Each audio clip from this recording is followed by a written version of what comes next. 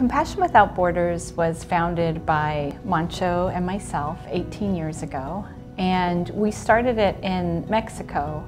And our whole focus was trying to offer homeless animals the care they needed when they were sick or injured or abandoned, and also at the same time working really hard to prevent those animals from being homeless in the first place through access to care, spay, neuter, and programs that prevent animal homelessness.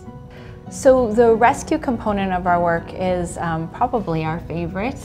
It's so rewarding because we take animals that would otherwise have no hope. So we're rescuing them from communities where there's just not even a lot of resources for people, much less animals. And we're focusing on the ones that are the most vulnerable, the sick, the injured, the abused.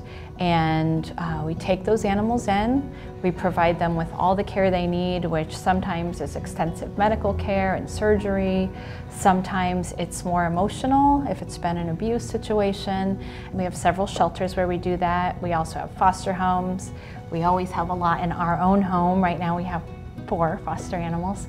And then we find them a loving home where they can spend the rest of their life and where they'll never know the hardships that they once faced.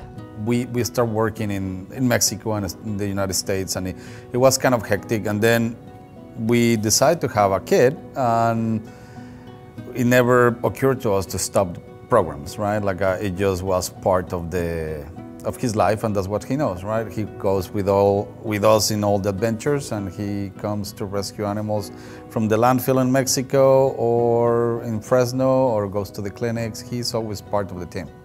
My favorite part about rescuing animals is how they're all sad and abused and hurt, and then we get to come and help them and give them a new chance to be happy again. I like doing this work, and I really want to do it forever.